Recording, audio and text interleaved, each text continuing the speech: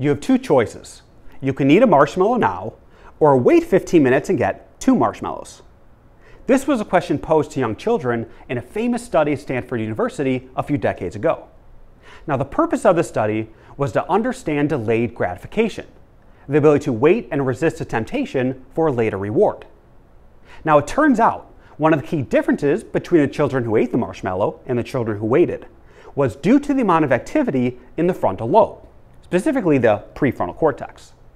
And in this video, we're going to touch on the prefrontal cortex and examine the power it has over the decisions we make in our life, like my current decision to stuff my face with these marshmallows.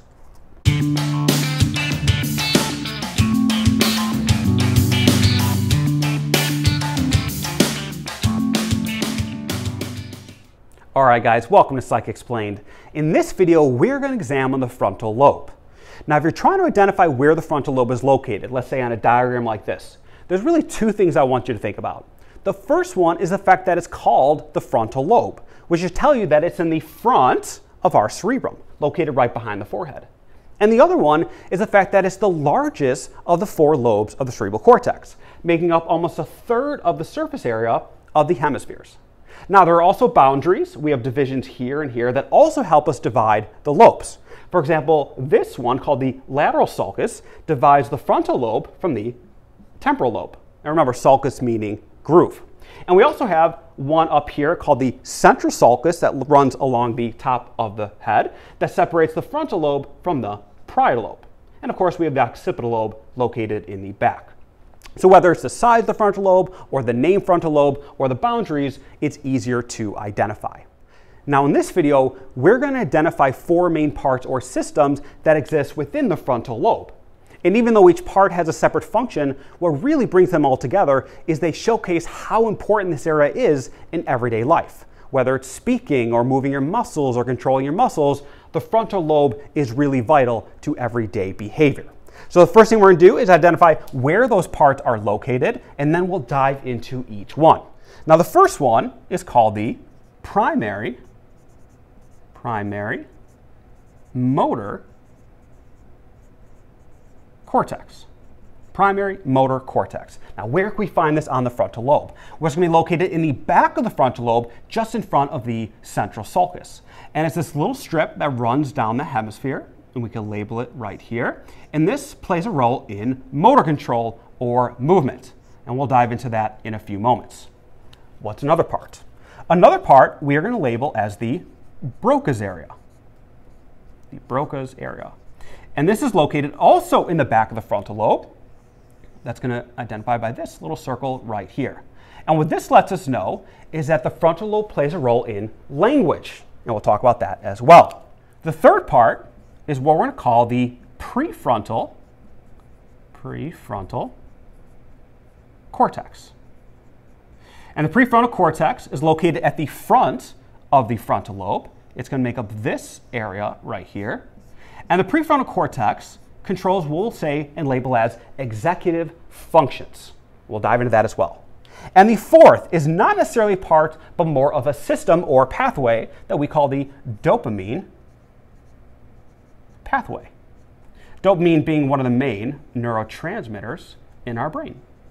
And this pathway is going to begin right above our brainstem, and it's going to travel through the frontal lobe as well.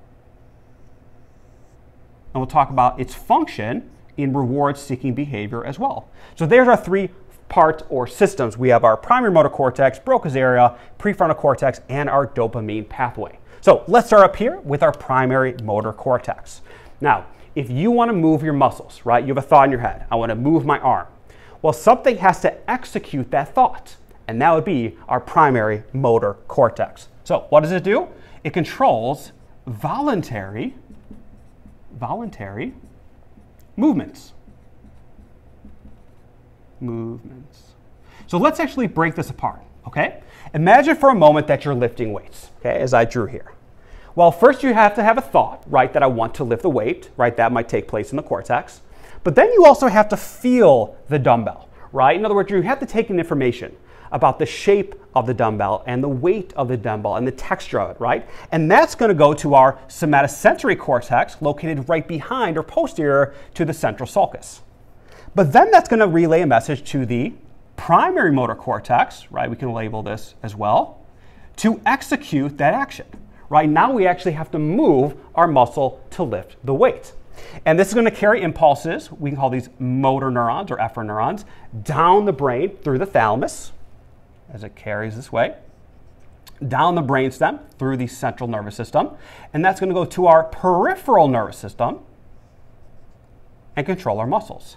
To move our fingers, right, to move our wrists, to move our arms, this is going to carry out and execute all the movements in the body. So we take in information and then we send impulses away. So that's the first part about the frontal lobe, our primary motor cortex. Now our second part is what we're going to label as the Broca's area. Okay? That's going to be located more in the back of our frontal lobe. And do you remember what I said its function was at the beginning? Language. Okay? Now specifically, what part of language? What we're going to say is speech production. Okay? Producing speech. Now this area was discovered by Pierre-Paul Broca in the 1800s, who was a French physician. And the reason this is important is because he observed patients with damage or lesions to this area. And at the same time, they also had issues with speech. So that was letting him make a connection between speech and this area of the brain, which eventually became named after him. Now, what do I mean by speech production? The ability to move the muscles in my mouth to speak, right? In other words, it's not necessarily influencing the words I say, but the mechanism to speak.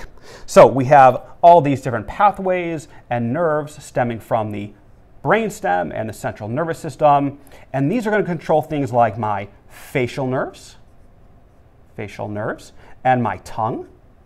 And if you think about how difficult it would be to talk without my tongue or facial nerves, it would be really difficult because they let me articulate and move my mouth and be fluid. So that is why the Broca's area plays a big role.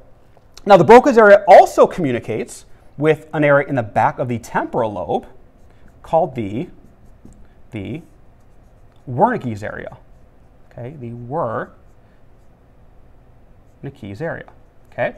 Now the Wernicke's area plays a role not necessarily in speech production, but speech comprehension, right? So as you're understanding what I'm saying, this is also kind of communicating, if I use a different marker, with our Broca's area to let us know what's going on, right? So we have kind of two parts communicating together. Now, if there's damage in this area, damage in the Broca's area, what could that lead to? This could lead to what we call Broca's aphasia. Broca's aphasia. And this might be damage or issues with fluency, being able to talk fluidly, or grammar. So there are issues if you damage this area as well.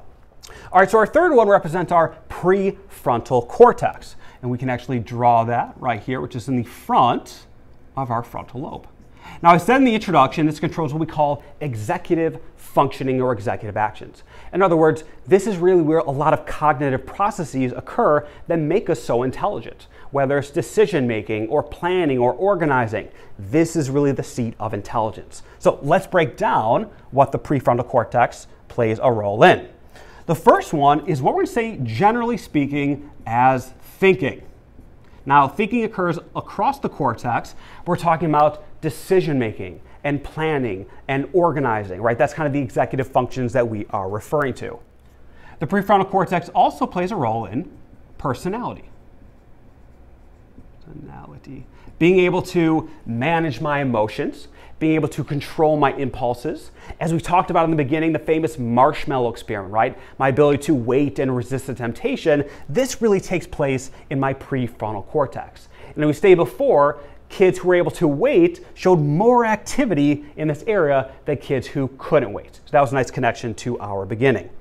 Other functions we know plays a role in learning. We know it plays a role in what we call working memory. Our ability to not only store information, but also use it, right? If you're solving a math problem, you have to store that information as you're solving the problem. And then lastly, plays a role in selective attention. okay, my ability to pay attention, and focus on whatever it is you're focused on. So we have thinking and personality, learning, working memory, and attention. Now, what happens if there's dysfunction in this area, okay? Well, if you think about symptoms, right? Lack of attention, lack of impulse control. A lot of this sounds very similar to attention deficit hyperactivity disorder, or what we'll just abbreviate as ADHD. And this is where we think this stems from, right? The lack of impulse control and the inability to pay attention, right? This is the area where we might see some of that dysfunction. All right, so what's last? We have our dopamine pathway. Now, the dopamine pathway is not a specific part, but more of kind of a neurotransmitter highway for dopamine that travels throughout the brain. But let's tackle dopamine for a second. Dopamine is one of the main neurotransmitters in the brain, and it's involved in behavior and thinking and motor control and even pleasure. And pleasure is really what we're referring to in this one. In other words, do you ever have a feeling to eat that sugary snack, to pick up your cell phone, to hang out with friends, right? That's really that dopamine that is motivating you to do those behaviors. So the dopamine pathway is what we're referring to as our reward seeking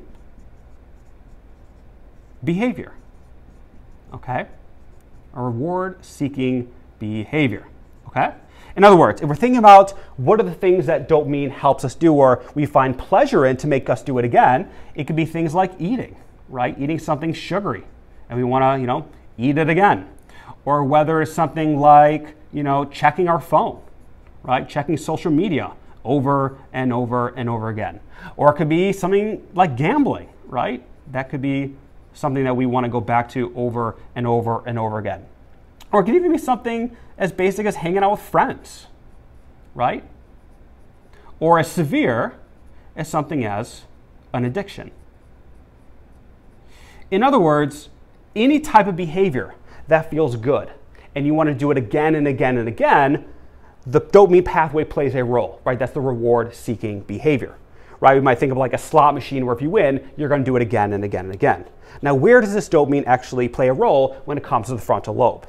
Well, a lot of the dopamine neurons, right, the neurons that release dopamine, these axons start within the midbrain, right, that's right above the brainstem, and these travel through the frontal lobe and the prefrontal cortex. Now, there's several pathways, but this is one of the major ones, right? So all this dopamine is going to be released within the frontal lobe and the prefrontal cortex, right? So this would be one of our major dopamine pathways. Now, if there's any dysfunction in this area, right, if something goes wrong, this could lead to things like schizophrenia. So there are, specific disorders associated with the dopamine pathway as well. Now, it's also important to know that the dopamine pathway interacts with other parts of your brain. For example, it might interact with your hippocampus, okay, our hippocampus, and our hippocampus controls memory, or our amygdala, okay, which controls more emotions. Amygdala. In other words, imagine you're checking your phone, right, and you're on social media. Well, you have that boost of dopamine. You have an interaction with your hippocampus, which controls memory, right, processing memories. You're remembering this feels good. It's affecting your emotions, right? It feels good, and you feel joy checking it. And then you got that boost of dopamine to pay attention, right? So you're remembering it feels good. The emotions feel good. You're being able to focus on your phone. So the dopamine pathway also interacts with other parts of your brain as well. All right, guys, thanks for watching. I really hope you enjoyed this video. Don't forget to like the video, subscribe, comment below, and I'll see you next time.